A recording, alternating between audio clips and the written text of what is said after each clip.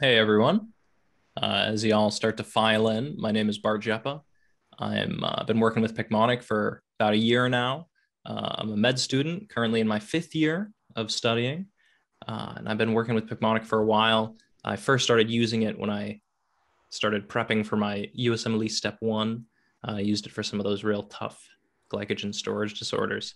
And nowadays I'm starting to prep for USMLE Step 2, and I've been using it quite a bit with Anki, trying to make those key integrations and kind of put things together. So if at any point you guys have questions, we're going to run this like a bit of a Q&A. I'm going to do a seminar first, kind of tell you guys what I got going on with all of these tech tips and tricks. And then at the very end, I'll try to answer as many questions as I can from you guys. Uh, and now, just by virtue of RSVPing to this event and being here today, you are entered in order to win 1 free year of Picmonic. So stick around until the end, because if we call your name and you're not here, you're going to have to pick somebody else, but I'm sure you will be. So stick around. And for that as well, people who, for everybody else, there's going to be a special promotion as well for you. This presentation is going to be recorded and available on YouTube and available on our blog as well. And yeah, so it seems like we're leveling out now. One more time, my name is Bart Rzepa, and I'm a med student in my fifth year. And today I want to talk to all of you about different high-tech ways that you can boost your studying and kind of bring it to the next level, right? Ways that you can use your computer in a way other than, Facebook, Instagram, all that kind of stuff. Help yourself out. And the first thing I want to talk about is Anki, which I have. Anyone will tell you, anyone who knows me, I have a lot of experience with this application. It's amazing. Like, it's a flashcard application. If you haven't started studying for step 1, you probably haven't heard of it yet, but it's starting to make the rounds. So if you haven't, you should definitely check it out. The Anki shtick is that you create flashcards, and then based on how many consecutive days you get the flashcards correct, it shows you, it doesn't, those flashcards won't come up again, right? It gives you X amount to do per day, and cards that you've gone correct on successive days won't show up for additional days, right? So if you know some information like the back of your hand, the app's not going to ask you about it. But if you're having a lot of trouble with something, it's going to ask you about it more and more often, which is honestly incredible.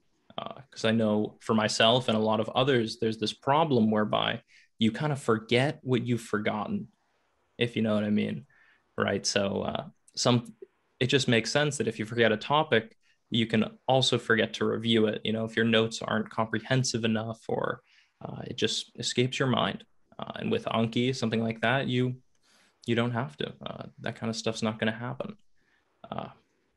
However, this is not to say it doesn't have pitfalls, right? One of the big problems with Anki that I've found is if you try to use it as a primary learning resource, you could kind of run into problems because you can learn facts almost in isolation and fail to integrate and kind of make them whole, which can be a problem, right? If you learn 5 symptoms of a disease by themselves, and then on a test you get a question about the pathophysiology, where they like describe the symptoms to you, you might have some trouble putting all that stuff together and kind of pulling from your memory banks. So I would recommend when using Anki to kind of use a primary learning resource first. However, one thing that we at Picmonic have been working on for a little while now is this Anki Add-On, whereby you'll be in your flashcards, right? And if you install this add-on, which is free, it'll show you keywords, right? So for example, if you have the name of a disease or a drug or a symptom within your pre-existing flashcards, you can hover over it, it'll be highlighted, and it'll link you to a corresponding Picmonic, which is just crazy. It's just from there for free, you can access fact lists, you can access a whole repository of information, which can really, really help when you're trying to learn a topic.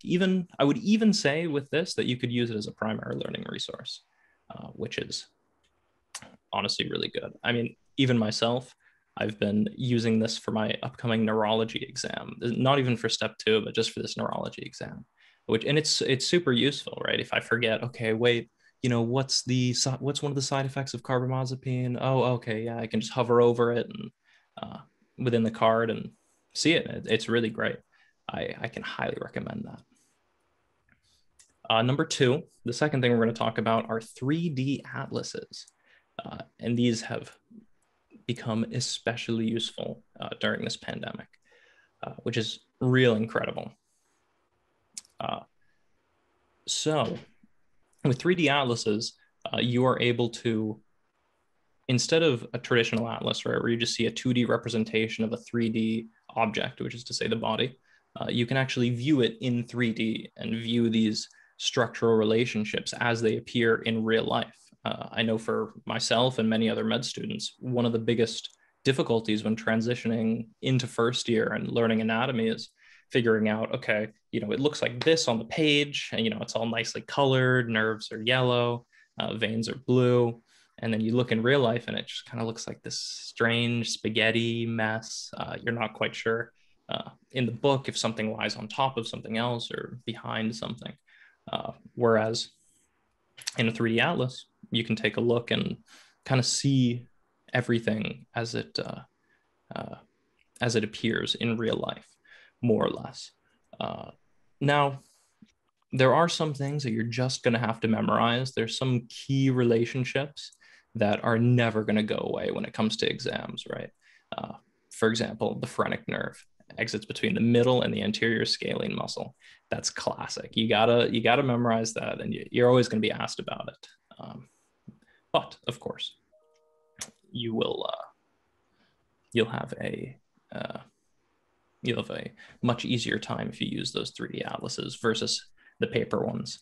Photo atlases also pretty good. Anything that will, especially when it comes to preparing you for like real life exams. I know not every school is doing them now during the pandemic, but pin exams are a classic way to test students in anatomy, and seeing those pins in photo atlases can be really useful as well. And now the third thing that we want to talk about here are question banks. There are so many different question banks you can use these days. The most popular of which being UWorld. Kaplan is also quite useful. People use Lectorio, NBMEs, USMLE RX, and the free 120 as well as a classic. These things are like, when you first come into med school and the seniors that graduate hand down their big folder of old hastily written down notes and memorized questions from previous exams. This is like that, but on a massive scale, especially nowadays when you have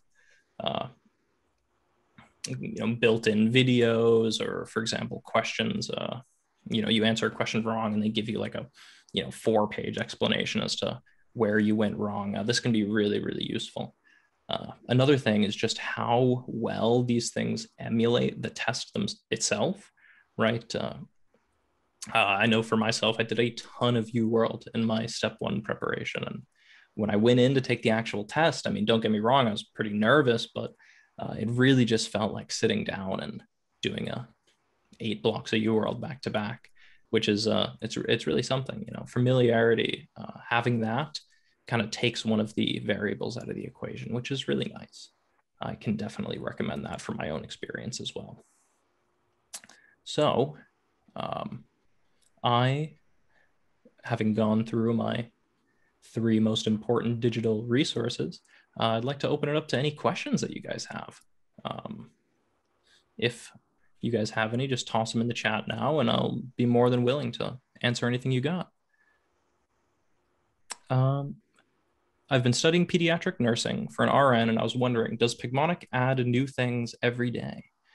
So, having personally worked with them for a while, I know that every single day I go in and I either make edits to existing content, or I work on new content with some of our great scholars and artists, and some of our great voice actors too. So we are constantly updating and constantly checking, doing looking back on things we've already created and saying, okay, has something changed? Do we need to update this for 2021? Is there some new studies, some new research?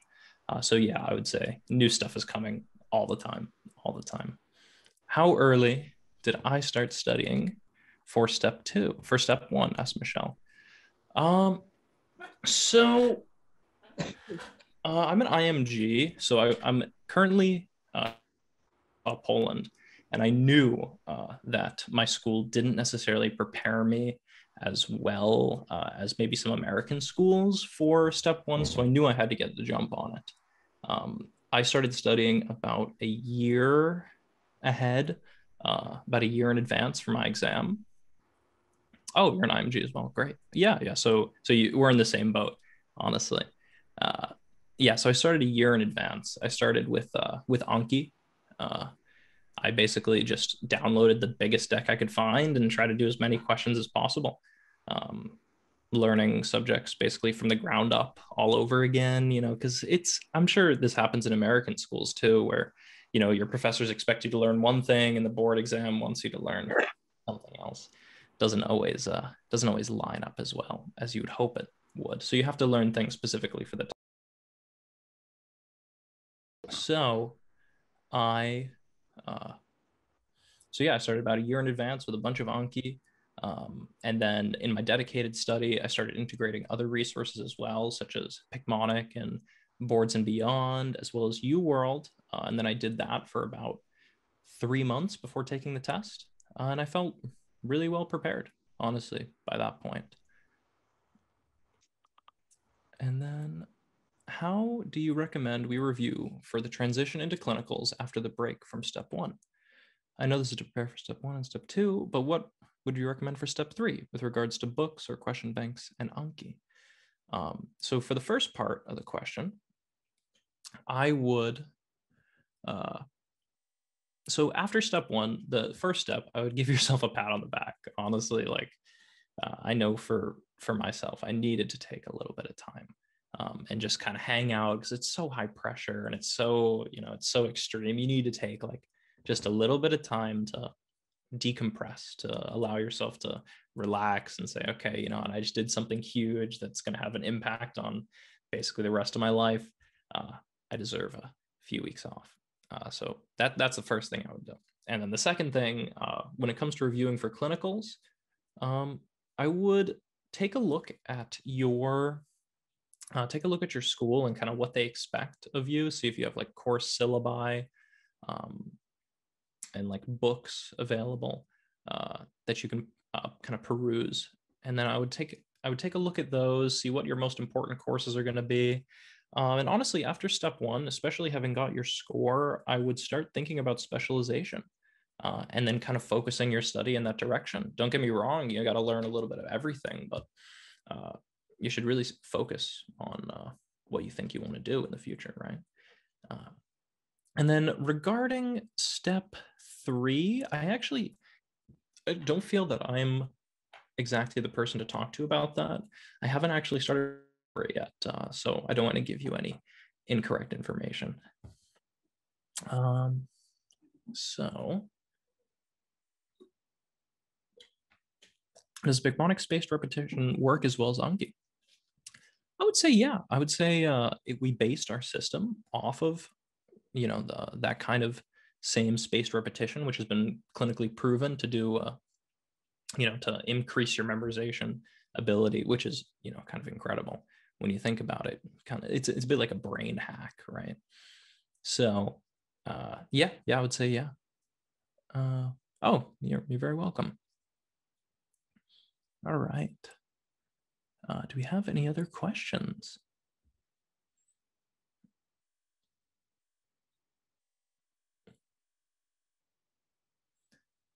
So, what is the best way to use Picmonic in your experience?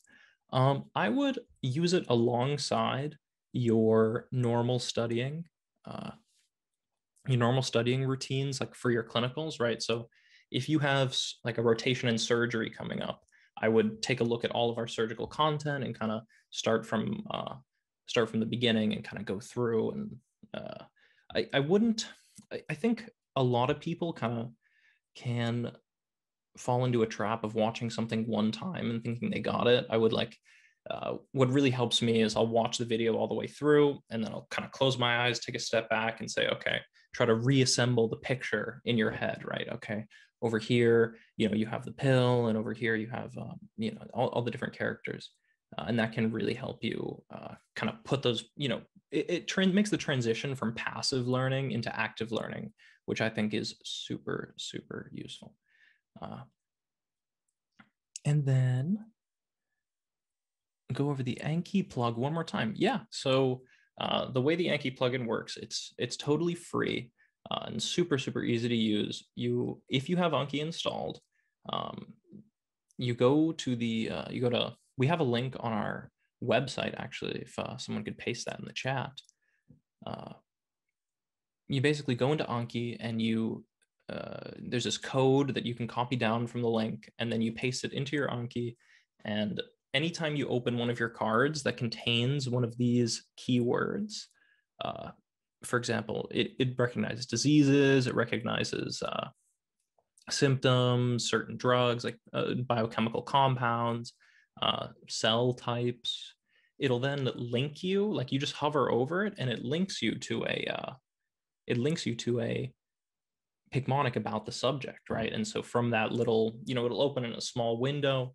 You can see a list of facts that are associated with that disease, you know, whether it is the symptoms of a disease or the pathophysiology or the indications for a particular drug, as well as a link our Picmonic website where you can watch the video, which is super, super useful. And that is basically how that works. I hope I answered your question with that. Okay, number one, can you replace Anki with Picmonic? I would, so that I'm not totally sure on. I've never, I think for me, I think the best way to, study and the best way to absorb this information, you know, because we are presented with such an incredible amount of information as med and nursing students, to kind of combine everything, you know, pick certain things from certain resources and kind of combine it all together into one big package. I would, and a lot of it depends on you as well. Like I know for me, I'm such a flashcard nerd. Like it just works so well for me that, you know, I lean on Anki most, and then I have Picmonic like as well. Like I kind of use them together. But some people may find that one or the other like works better, or but yeah, I would experiment with that and kind of see what works best for you. And then number two, can you compare Picmonic to Sketchy? Thanks for your time. Yeah, for sure. So I've been asked this question a lot. So Picmonic, the format is like more small videos, right? You want to have something no longer than like 5 minutes or so, like just really digestible pieces of information. You know, so you'll have one Picmonic about like the diagnosis and pathophysiology of a disease, and then one Picmonic about the treatment. Whereas in Sketchy, they really kind of lump it all together into one big like video, right? So you'll sit down, you'll watch like a 30-minute video about, you know, Staph aureus or you know, or whatever. So I think for people who want like kind of the all-in-one, like kind of the, you know, sit down for like a marathon, then Sketchy will work for them a little bit better. But for people who are more like, okay, let me get this piece of information, digest it. Let me get this new piece of information, digest it. Picmonic would work. So I would experiment. I would experiment, and you know, who knows? Maybe you'll be our lucky winner of 1 free year of subscription. Yeah, for sure, Johnny. No problem. All right. Any other questions?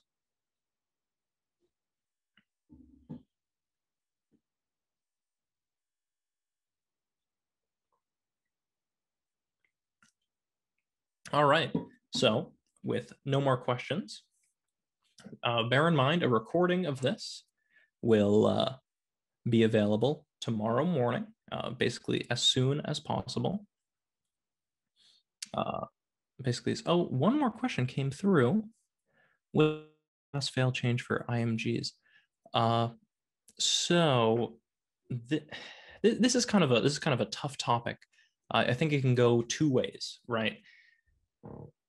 As an IMG, we need pretty much every advantage we can get to get a residency in the States, right?